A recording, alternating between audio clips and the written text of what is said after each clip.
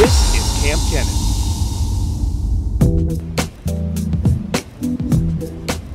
Oh, what's going on, everybody? As you can see here, there I am.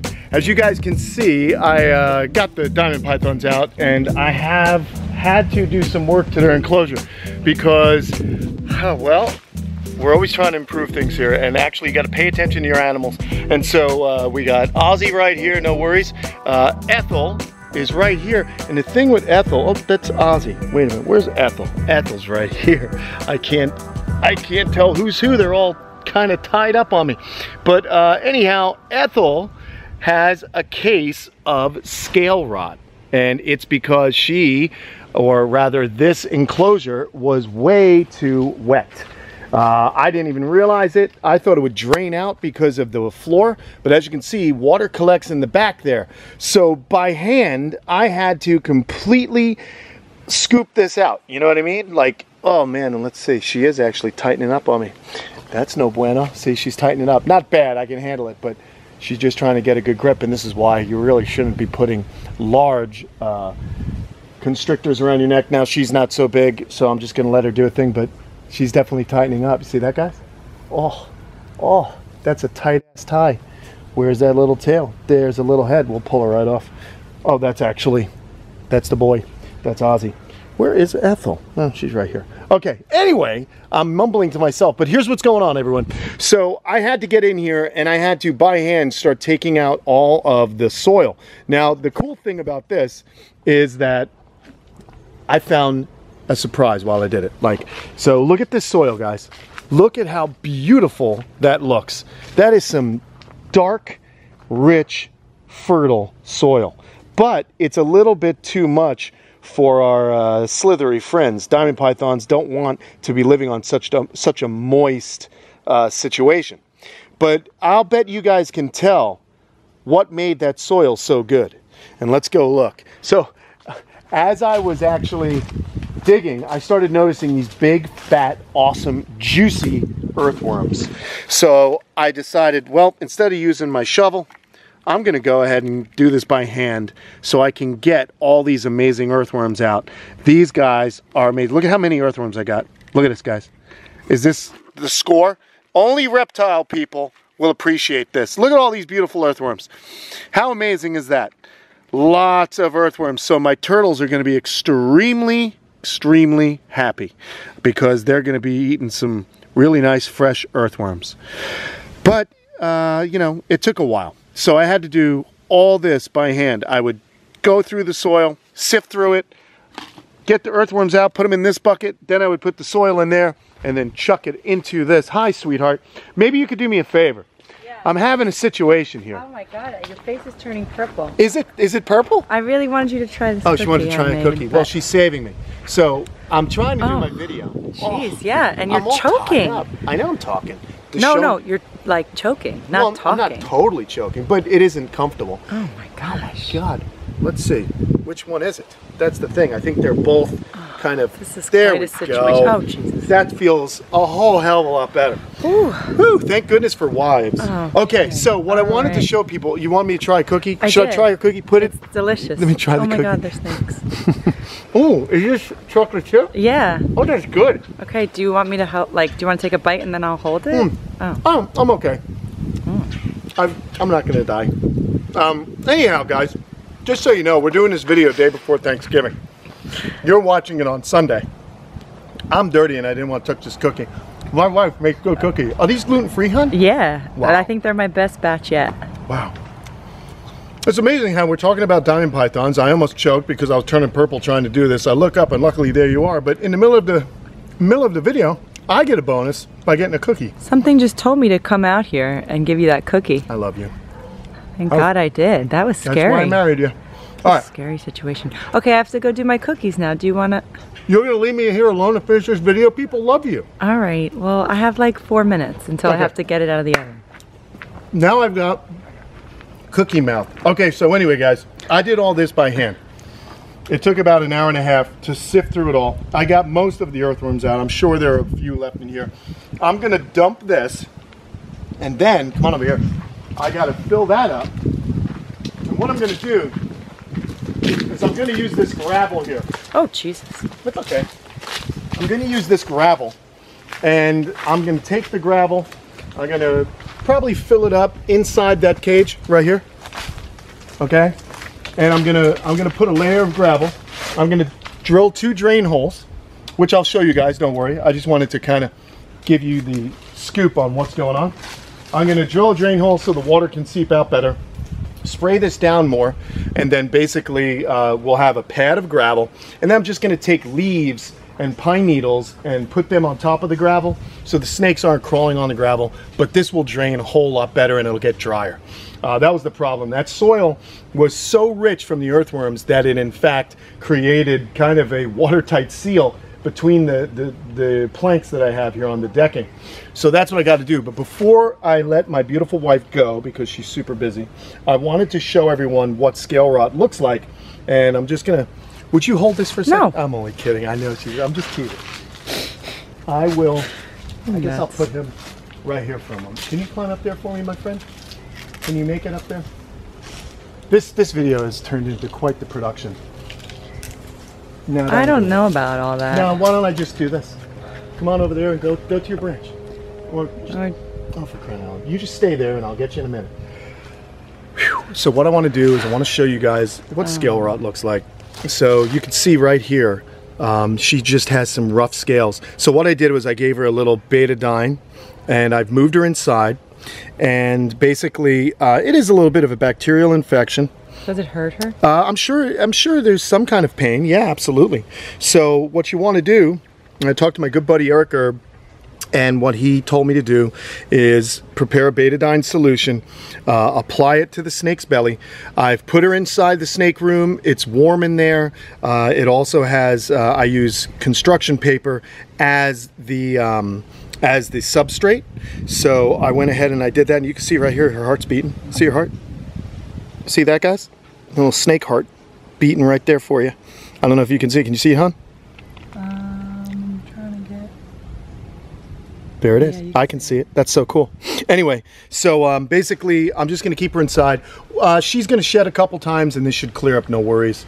But it's important that when you keep animals, you pay attention to them. And I noticed something was wrong.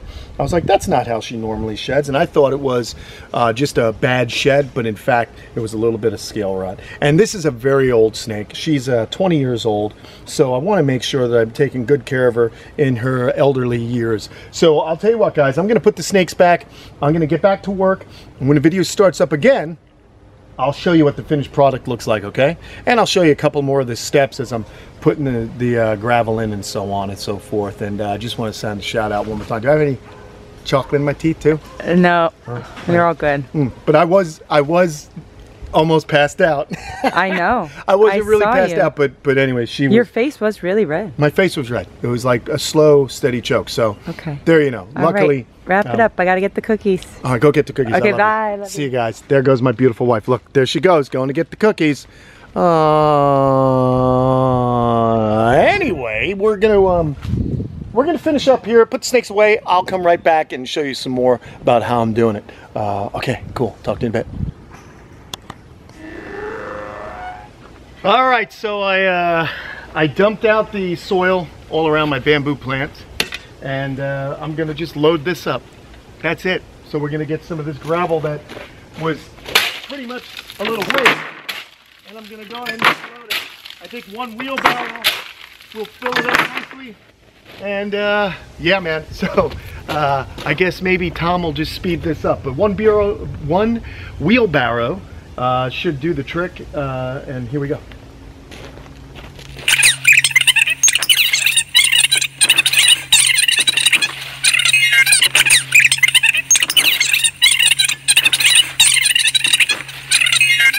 The good thing is, this is actually drain field rock, so it's made for this purpose.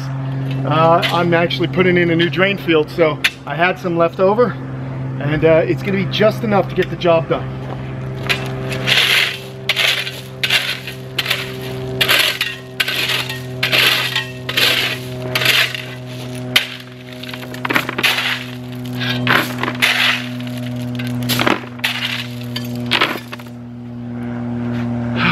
All right, let's get some more. All right, so I grabbed a few more rocks from here, from this pile, and now we're gonna go on a little trip. Not a far trip, but we are going on a trip nonetheless, and I need both hands.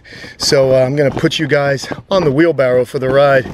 That's where you guys are going, yeah! Oh, we gotta back up here, and we just gotta go right here, not too far at all. And I'm gonna show you what I got going on. Whew, it's kind of heavy. Okay, oh, hey, sorry guys.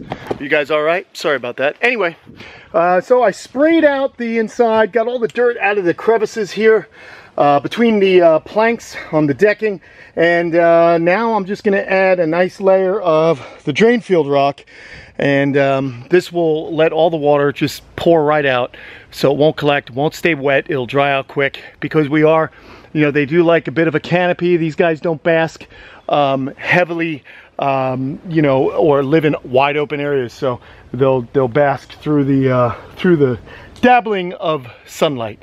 All right, but I want to make sure it's dry in here for them, so that when I do get her out of her little sick bay, she doesn't have a reoccurrence of this problem. So I'm gonna go ahead and just start throwing this stuff in, and I'll catch up with you guys in a second, because do you really need to see me do it? I don't think so.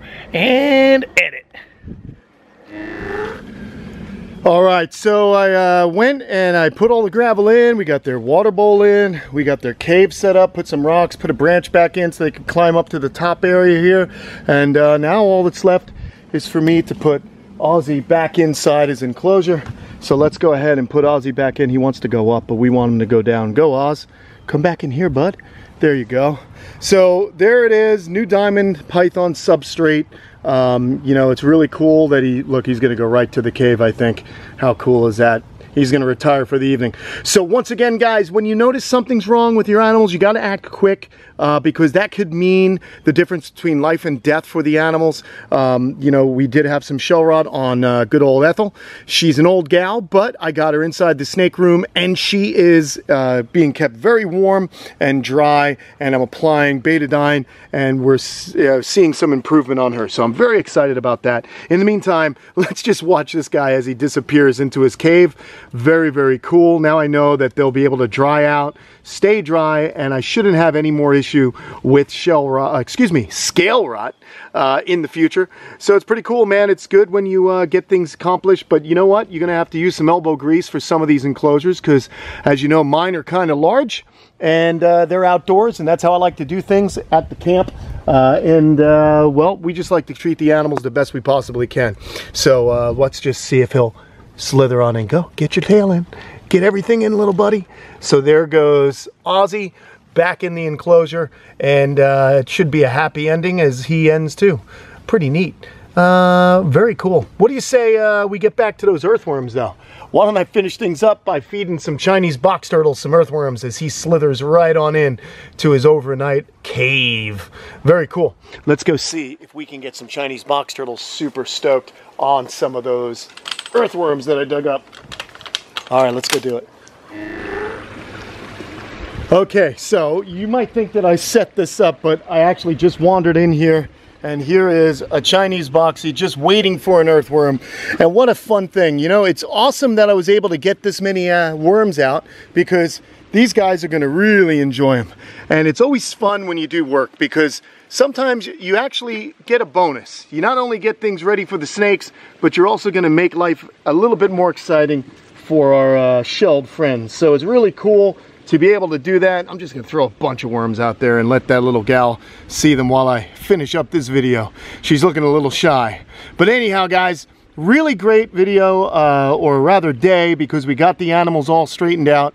Ethel's gonna stay inside that little sick bay for a little bit, and then she'll get herself all figured out. We'll get her all nice and fixed up. She'll shed a couple times, and that shell rot, or rather scale rot, will be gone. You can tell I got turtles on the brain. Anyhow, guys, really fun little project to do this afternoon. Glad I could share it with you. But we learned a lot. We learned we got to take care of our animals immediately if something's wrong with them, and we have to change their living environment and adjust, especially when you're keeping animals outdoor. They're going to tell you everything they need. And then we also learned not to put diamond pythons around your neck and try and film a video, because if your wife doesn't come flying out, you may pass out, and that would be no good. Also, we got things situated. We had a nice cookie, and I think it's time for me to go see if Kate has finished more of those cookies while we let this gal finish her earthworm dinner. All right, everyone, thanks so much for being a part of Kamp Kenan. Please like and subscribe. And if you guys wouldn't mind, go on over to patreon.com/Kamp Kenan and become a Patreon supporter. We could use the help to keep these videos flowing and keep, hey, where'd Turtle go? Oh, there it is. It's down here. And yeah, man, go on to patreon.com/Kamp Kenan.